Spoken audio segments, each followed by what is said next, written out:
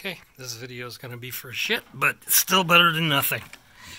So what you do, you go to Harbor Freight, buy the $8 Dremel kit.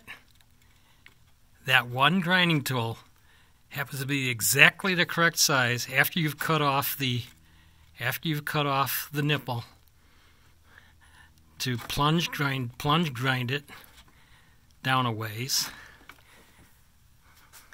And it happens to be the exact size of a 3/8 close nipple. You put a 3/8 close nipple to a 3/8 to half conversion, both from Ace Hardware, a couple bucks. Screw the 3/8 close nipple right in. I'm going to use JB Weld as I screw it in. And because of this, it makes it easy to screw in. And this happens to be the exact size of a 3/4 hose, which is what it is. So, first step,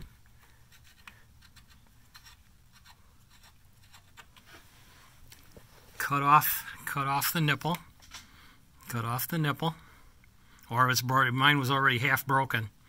Just grind off what's left.